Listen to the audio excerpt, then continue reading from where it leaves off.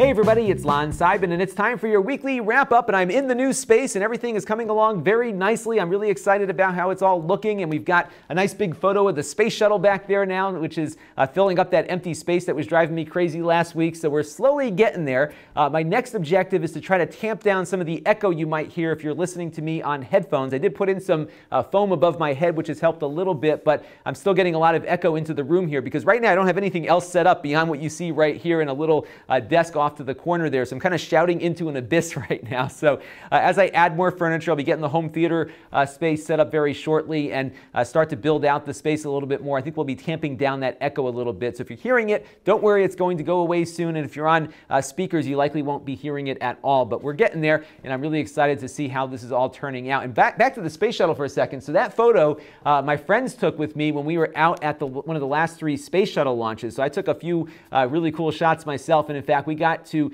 go inside 2 of the space shuttles as they were being decommissioned. So if you're ever interested in seeing what that's all about, let me know down in the comments below. Maybe I'll do like a live stream or a little hour-long just kind of rambling tour of what I saw over the last couple of space shuttle launches, because I took a lot of photos, a lot of video, and again, we got some tours inside of the shuttles themselves as well, which was just, for me as a kid of the 80s who just watched these things launching on TV all the time, it was so cool to, first of all, not only see them launch in person 3 times, but also to get a look inside as well. So really cool stuff, and if you're interested, do let me know down in the comments below. I am doing pretty well also 2 weeks into the newborn's arrival here. This is our 2nd child, so I'm a little tired. I got to get a haircut. I'm a little worn out because she wakes up every 2 or 3 hours, but she's healthy and happy, and everybody's doing great. And in a few more weeks, I should be getting caught up in my sleep again, and my mental acuity will return. So if you see me messing up at all, it's because I am not sleeping all that much, or at least not sleeping in long stretches of time just yet, but we'll be getting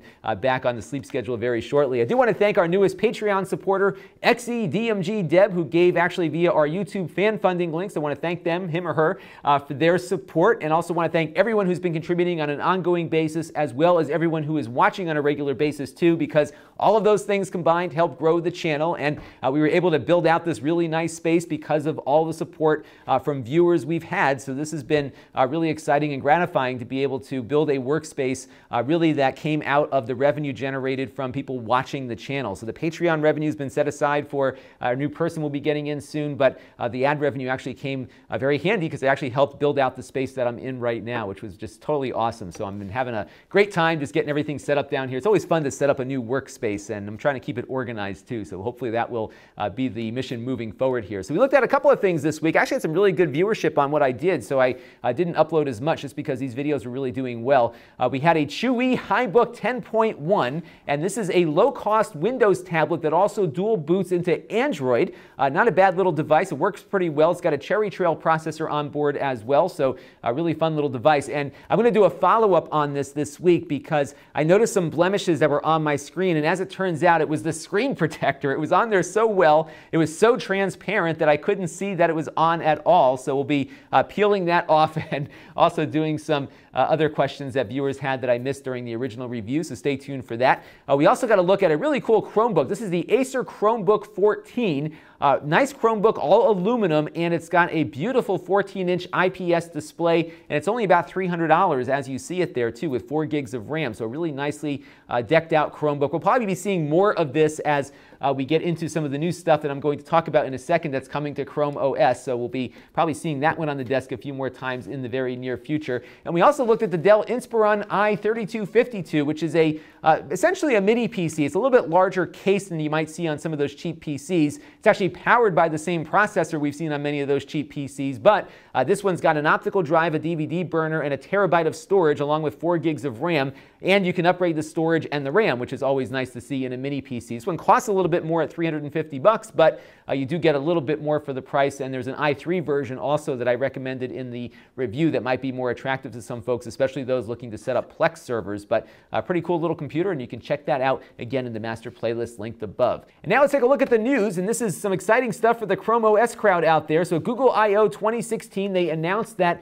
the Google Play Store will be coming to ChromeOS, and specifically to Chromebooks, which are great little computers, but they're kind of limited in what they can do right now because they primarily run the Chrome browser and nothing else. But after this effort begins, they will be able to run any Android app that you can get from the Android Google Play Store. And this is very exciting, especially if you have a Chromebook and a Android phone and have a ton of apps that you want to run on both, and that will soon be the case. However, it's not going to be every Chromebook, so they have a list that's available on that link that's below the logo there. You can check that out to see what's going to be compatible, and they'll be adding Chromebooks to it over time, but that list is at the moment what they plan on supporting initially. There are 3 Chromebooks, the Asus Flip, the Acer R11, and of course the Google Chromebook Pixel, which will all support this coming up next month in June, and then others will be added on as time goes on. So those first 3 Chromebooks that will be supported first all have touch screens, but this is not going to be limited to touchscreen Chromebooks moving forward. So as this starts rolling out, and there's some things I can show you, I will grab a Chromebook out of storage back there, we'll boot it up and see how it works. I do think Remix OS will survive this. A lot of you have been asking about Remix, which is a great desktop-ified Android operating system that we've looked at a few times on the channel. And the reason why Remix is going to survive is that it runs on anything you can get it running on, including many PCs. This effort by Google is going to be limited to specific devices that they officially support. So this is not going to be a universal Chrome thing. We'll have to see maybe if it works its way into Chromium OS, and if it does, maybe there will be a little bit more flexibility there. But in the short term, I think both will coexist for a while, and it's great to see some more functionality coming to the Chrome operating system. I am wondering what it's going to mean for Chrome OS's security, because you're now going to have an app store which will have a lot more stuff that will be allowed to be loaded onto your machine. And generally, they're pretty good at keeping malware out of the Google Play Store, but occasionally things find their way in. Happens on the Apple platform from time to time as well, so we'll have to see what that means for security overall. But good to see more functionality coming to Chromebooks, because that's the one complaint that I get from a lot of consumers, is that they don't do as much as the consumers want them to do, but now they might be able to. So that's pretty cool stuff. So stay tuned. We'll see what comes up next. And now it's time for some Q&A, and this is another one of these representative samples that I get. So as you know, whenever I'm doing a low-end PC or Chromebook review, I'm always complaining about the fact that Google Chrome is not playing back some of the higher bitrate video files efficiently on low-end PCs and Chromebooks, and that's because Chrome is not taking advantage of the hardware acceleration that's available on low-end Intel chips. Now on the Windows side, Microsoft's Edge browser does, and it actually works really well, but for some reason Chrome just hasn't been optimized yet. And Eric here is suggesting a plugin called the H264ify, which will make it run a little bit better. But I think this is kind of out of reach of most consumers, and my point in bringing this up is that I think Google needs to act and fix the problem as opposed to relying on extensions and making things more complicated for consumers. And I really think people have a hard enough time out there understanding the difference between a Chromebook and a regular Windows PC, but to add in layers of having to install extensions and everything just to get things to work in the browser, I think is a bit much for consumers. And it's great for us techies to do that because we can easily solve it and understand the video codecs and compression, but my mom doesn't, and that's who is the Chromebook user in my life, and I have to tell her that, yeah, you can't watch the 60 frames per second video on your Chromebook, but you know what, come to think about it, she doesn't anyhow. But you know what I mean. I mean, there's people that are going to be wanting to watch gaming videos and other things that can't do it because that Chromebook is just not playing things back, even though its hardware is capable of doing so. So we'll see what happens. I'm sure they'll adjust it eventually, but I'm going to keep bringing it up until they fix it.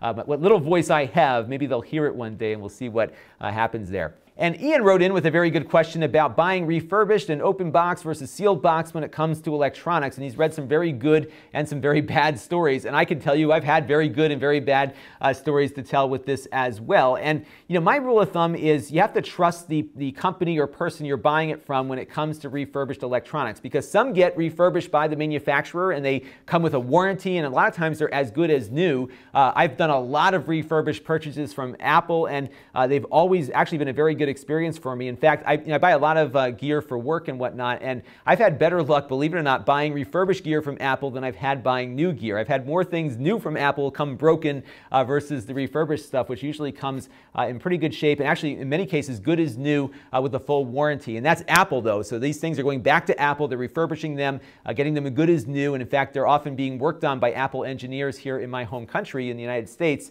so there's a little bit more attention being given to that machine because it has to be maybe brought brought back from a state in which it wasn't working to the point that it is. And I've really had very good luck with the refurbs over time. But you could buy maybe something off the off of Amazon that's an open box, and that may or may not have the same level of quality assigned to it. So you really have to be careful, and I think really it's a matter of trusting who's selling it. So I think you'll be fine getting a refurbished device from from Apple or from HP or Dell on their refurbished stores. You'll save a little bit of money and get pretty much a good as new warranty on it as well, which is always a good thing. But you'll have a little bit less luck when it's some other company, some third party who's buying up a lot of junk computers off lease or something and getting them refurbished themselves. They may not have the same experience. So be very careful. I think it's really about trust and who can deliver you something that will work and work as they say it will. And Jeff Steinhauer had a great question here that came in this morning about ransomware and what that means for network-attached storage devices. And really anything on your network is susceptible to getting encrypted by one of these things. So you really want to be careful about how you set things up, because this is something that can happen. In fact, it almost happened at my day job. Some malware came in through an ad that was showing up through Yahoo's ad network, and it infected this guy's computer in one of our remote portions of the building. And before you know it, it was actually going out and just encrypting everything it had a drive letter for. So the way these things typically work is that it goes through your C drive and encrypts everything from there. It usually goes in alphabetical order, although I'm sure some of these malware applications work differently than the one I experienced. And then it goes out and looks for other drive letters. So if it sees a USB drive plugged in at drive D, it'll go on there and start encrypting everything on that. And then it will then look for other drive letters. So if you have a network attached storage device, mapped to drive E on your computer, it's just going to treat that like a normal hard drive and just start encrypting everything on there too. So I think it's a matter of coming back to trust again, trusting the users that you have to not do things that might attract malware. That's the first thing. But more than anything, keeping good backups will really get you out of trouble every time. So having an external backup, swapping out those backups on a regular basis is important. Not mapping drive letters if you can avoid it, although I'm sure over time these ransomware applications are going to get smarter and smarter and start looking for public shares that they can get access to. So I would say as a matter of practice, good backup, no drive letters, unmounting your network attached storage devices when they're not in use, and those things might protect you a little bit. But again, I think just having that backup and making sure you've got a drive that is disconnected with that backup data on it on some regular basis, swapping out drives just so you have an air gap there. So if the worst happens, at least you can go back to something versus having to pay out money to international crime syndicates. This ransomware thing is really scary, and unfortunately for a lot of folks, if they don't have a backup, often the only way to get your data back is to send those bitcoins into the perpetrators, and that is it. They're often out of the reach of law enforcement in most countries. A really scary thing, and again, that's something that you can avoid by giving your relatives who are susceptible to clicking on things a Chromebook, which doesn't get those typical ransomware malware packages installed on them. So that's one of those areas where having a Chromebook or something running Linux might save you a little bit of hassle and aggravation. So if you don't know if the person is really good at computers, get them something other than Windows sometimes, because I think that might protect them a little bit better. So what do we got this week? We got something fun coming up here. I did install the HDHomerun recording engine, their new DVR, onto my Nvidia Shield Pro. So we're going to take a look at that running on there. So I've got an Nvidia Shield Pro right now, right over there, running with the record engine as well as the client. So it is a standalone DVR, and it's working pretty nicely too. It's still all in beta, so we're going to talk about some of the progress they've made on their application. But we've got that working. We're also going to take a Raspberry Pi and use that as a client. So this Nvidia Shield can record, can be a playback device and a server for other devices in the house. And we're using a Raspberry Pi running Kodi that can then get those recordings off of the Nvidia Shield as well as schedule new ones too. So it's really coming along. It's becoming a really nice product, and you'll get a feel for how it's working coming up later this week. And this is probably something I'm going to get to in about 2 weeks, and I've got it right over here. So AMD, as you might all remember, I found them over at PAX East when I was there in Boston a couple weeks ago now. And I was talking about how I felt bad that I really hadn't done a lot of AMD coverage on the channel. We've typically looked at only Intel stuff. So they sent over some things, and we're going to build a PC that's going to cost around $300, but can still play games somewhat decently. So what they did is they sent over a AMD, this is a A10 7800 chip. This is one of their APUs. So we got the chip here. They sent along a fan and heatsink. We got an ASRock motherboard here, and I'm going to get a few other components, some memory and a case and a solid-state drive. Not a big one, but a solid-state drive nonetheless. And we're going to put a gaming computer together. It's going to cost about $300, which is a pretty good price for something that is functional. And we'll stack that up against what we've seen on the Intel side and see how it does. And I get the sense from talking to a lot of you that the AMD APUs are a little bit faster than the equivalently priced Intel stuff, so we'll put that to the test and see how it holds up. I think it'll probably do pretty well, so we'll see what happens. I've been hearing some really good things about these chips, and I'm really eager to finally do the low-cost PC build. And my initial thought was, when I was thinking about doing this, we maybe hit the $500 price point, but we're going to do it for about $300, which should be pretty exciting. So stay tuned. We've got more to come on that. I'll let you know when that comes up. And that leads me to my last question, which is for you, and that is, what kind of games should we look at playing on this? I'm sure I'll do Counter-Strike and all the usual stuff, but there's other games you think might be good to try. Do let me know down in the comments below, because if you are thinking, if you're on a budget and you want something that can run your favorite game, let me know what it is, and I'll see if I can get an example running when we start putting that PC together. This might be one of my longer videos where we just kind of go and just let it run here and see what we can get working on this PC. Now, if you want to help the channel, you can contribute to our Patreon page at Lon.TV/Patreon to make a monthly contribution to the channel.